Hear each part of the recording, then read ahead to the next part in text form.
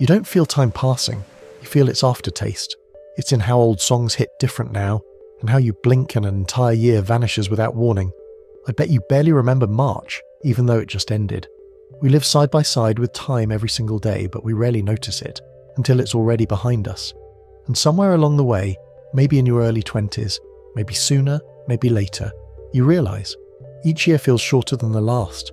Time isn't technically speeding up, but it feels like it is, and that feeling never really goes away.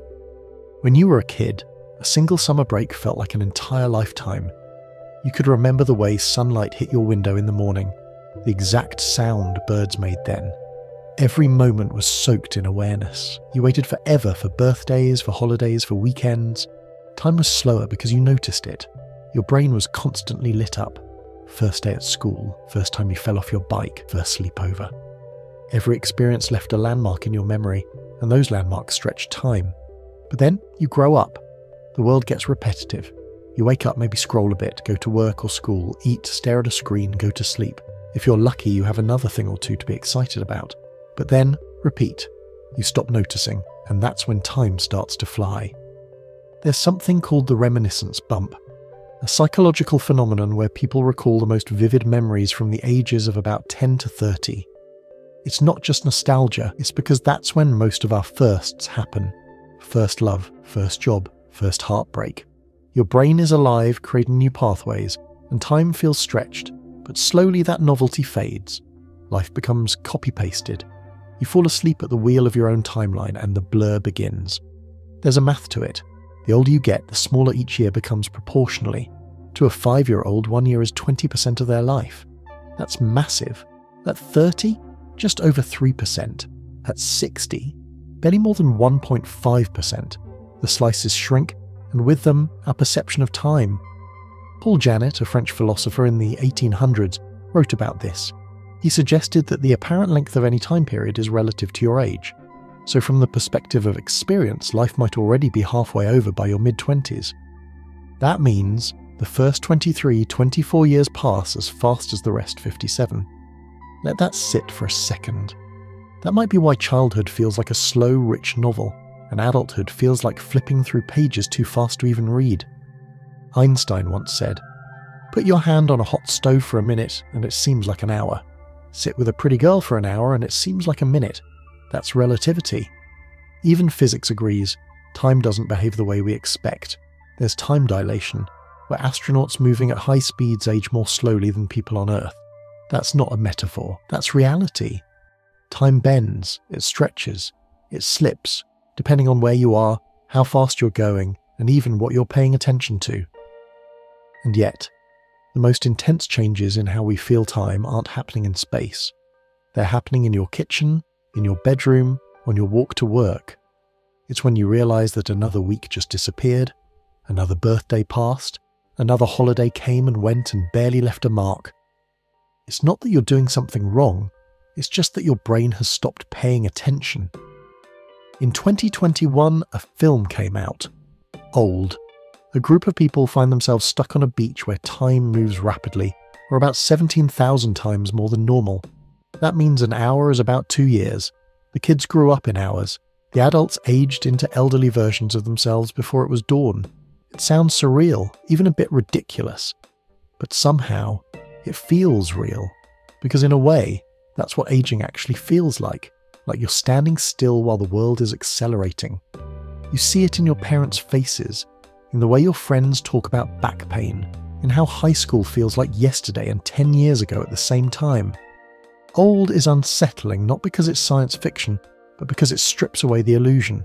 It shows us a life in fast forward, and deep down we recognise it, because we're already on that beach. We've been on it the whole time. We age in slow motion, but the result is the same. One day you're riding a bike without training wheels.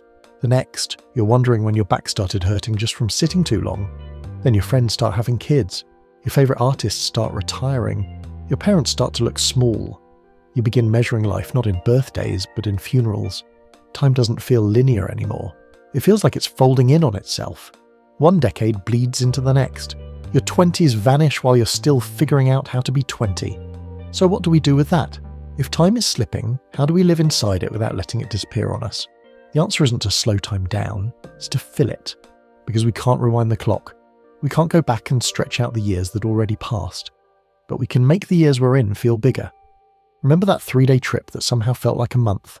That's because your brain was alive. It was making memories, laying down new data. That's the hack.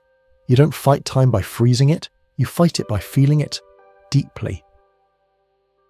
There's something called time density. The more information your brain processes during a stretch of time, the longer that time feels when you look back on it. That's why trauma feels endless. That's why childhood feels infinite. Because your brain was taking in so much it stretched time out, and when you do the same thing every day, your brain stops recording, days become harder to tell apart, and that's when life starts to feel like a blur. There's also this thing called psychological momentum. We don't just measure time personally, we also measure it socially. School years, calendar holidays, graduations, anniversaries, these are markers, milestones. And when they start to blur together, when your birthday feels like just another Wednesday, time stops being marked by change. It gets defined by repetition. That's when you start losing the thread. But you can get it back. You can choose to notice again, to break the loop, to do something, even one small thing, differently. Because novelty is what time remembers. Your brain remembers new. You can't add more years to your life, but you can add more life to your years. You can sit on your porch and notice how the light hits the pavement. You can actually listen when your friend laughs. You can take a different way home just because you never have. These things don't slow time, they anchor it. They give your mind something to hold on to. We think of aging as a gentle slide, but sometimes it hits like a truck. You look in the mirror and see a stranger. You hear a song you used to love and realize it came out 15 years ago. You walk into a place you once knew by heart, and it feels like a museum. It's not just that the world changed, it's that you did. You became someone else slowly. So slowly, you didn't even notice it happening. Time is the most unknown of all unknown things, Aristotle once said. We try to capture it with calendars, clocks, time zones, but it keeps slipping through all of it. Even when we try to hold it, it holds us tighter, and somehow it keeps getting faster. We say time flies when you are having fun, but why does it also fly when you're not? Why do the boring days blur just as fast as the exciting ones? It's because we've stopped seeing time as a canvas. We treat it like a hallway, a corridor to the next obligation. But time is not the hallway. Time is the room. It's every room you've ever been in, every second you were alive inside your own life. And most of us aren't. We're sleepwalking through it, waiting for some moment to snap us awake, but the moment is already here. It always has been. Seneca wrote, "It is not that we have a short time to live, but that we waste a lot of it. Maybe time isn't speeding up, maybe we're just giving it less to hold on to, less to remember, less to feel. So if you want time to slow down, give it something to stretch around. Learn something new. Pay attention to things you normally ignore. Talk to someone without checking your phone. Go outside and feel the air on your skin, not because it's productive, but because it's now, because this moment is all you ever really have." At the end of your life, you won't remember every single day, but if you're lucky, you'll remember enough. Enough to feel like it was long, enough to feel like you were really here. Because time isn't something you watch, it's something you notice, something you live, something you feel. And you can start doing just that right now.